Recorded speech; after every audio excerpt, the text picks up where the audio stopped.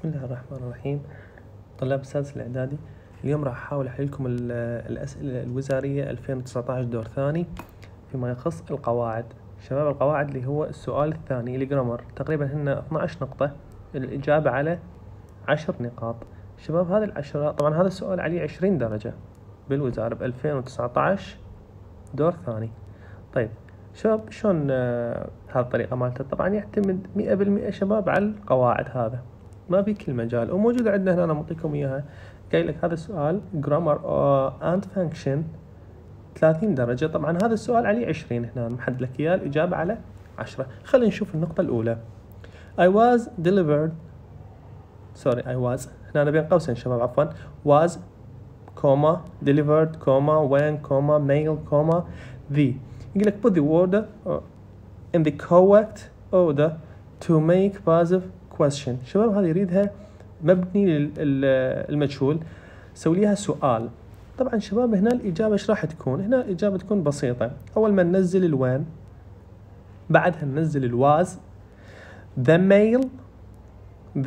mail ننزلها، بعدين delivered. هذا فيما يخص النقطة الأولى. النقطة الثانية she wear glasses but now she have contact lenses. use it to on the present or past symbol. هاي شباب استخدام use it to، هذا المعروف شباب. الجملة الأولى دائما نجيب use it to ونخليها قبل الكلمة اللي بين قوسين، هذا معروفة. عندك الجملة هنا اللي بعدها هنا شباب، بما أنه معطينا but now لازم الشيش تاخذ هنا شباب، بس بدال الها بنحولها has. تجي لي على الجملة الثالثة.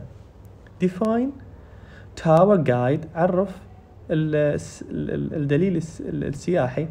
use should tourists around، استخدم انه يقود او يقوم بارشاد السياح. هنا بهاي الحالة شباب المعروف قانون التعاريف، اول ما ننزل الكلمة اللي بعد الديفاين اللي هي tower guide، وراها ننزل someone who، الشخص الذي، وبعدين ننزل show tourists around. For how short do you want your hair? The head Graces asked me reported question. شباب هنا reported question هنا طبعا إلها قانون، بس أنت بما أنه قارئ المادة وتعرف لها أكيد راح اشرحها. هنا يكون الجواب الهاو تنزل short I wanted my hair. 5 I like these shoes can I try on them. هنا المفعول به اجانا ضمير شباب، اللي هو بهاي الحالة الجواب شباب بس الذم نجيبها نخليها بدال الأون، والأون بدال الذم. انتهى. صيغة السؤال put the verb and the object in the correct order. زين. 6 unfortunately لسوء الحظ I went to bed so late yesterday that's why I was tired.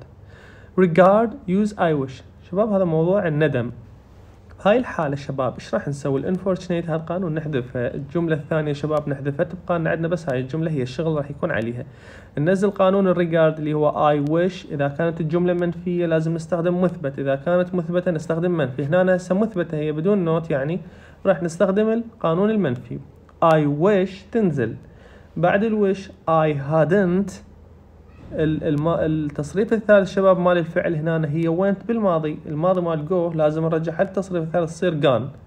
انتهى الجواب. التكملة too bad. زين. 7 if I play tennis I join the tennis club. correct the form of verb between practice. هاي نصحح بس الفعل اللي بين قوسين، هذا قانون شباب. هذا الموضوع هو موضوع في الشرطية. بهاي الحالة شباب مجرد انه انت تقول هنا الجواب يا اما تقول could join او تقول would join، يعني بكل الحالتين هو راح يكون صحيح. 8 would you like a cup of coffee? no thanks. 1 هنا بهاي الحالة شباب انتبهوا وياي، هنا بهاي الحالة شباب شو يريد من عندنا؟ يريد من عندنا complete the response using just، قانون just شباب and an appropriate verb، وكذلك لازم نجيب لنا فعل مناسب يتلائم ويا هذا. خلينا نقول على سبيل المثال I have just had drunk، لأن شباب just تجينا بالpresent perfect، I تاخذ have I have just ننزلها بعد الهاف بعدها عندك مثلا had، مثلا كتب بالفارسية had drunk. تكملة. You like exercising point so I don't think you have trouble getting fit. expectation، هذا الاكسبكتيشن شباب موضوع جدا بسيط. الجملة الأولى ما لك علاقة بها. الجملة الثانية إذا لقيت I don't think هاي تحذفها نهائيا، اعتبرها ما موجودة. I don't think احذفها نهائيا. عندك اليو تنزل كما هي، بس الول تحولها إلى should. انتهى الجواب. نزل الجملة هاي كما هي بس بدل الول خلي should. عندك النقطة العاشرة last week، هاي مبينة معناها ماضي من كلمة last الظرف.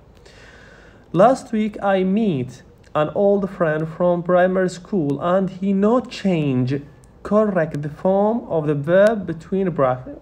يقول لك صحح الفعل. هو انت ما دام لقيت هنا الظرف الماضي يدل على الماضي لازم يكون الفعل بالماضي. الميت شباب الماضي مالها ميت بس اي وحده. وعندك هنا شباب بهاي الحاله لازم شو نسوي؟ طبعا بنفس الوقت ترى هنا يعتبر هنا رابط عندنا الاند شباب.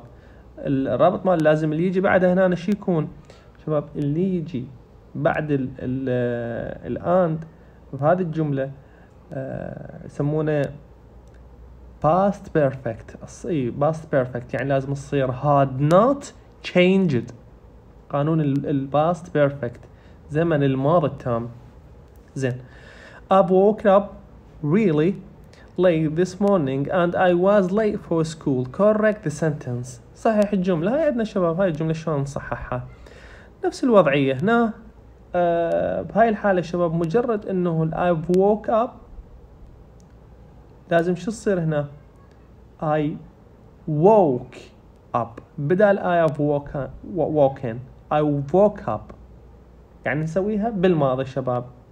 هم هنا يتدخل بها الرابط الآند هنا I've woke up والتكملة. زين.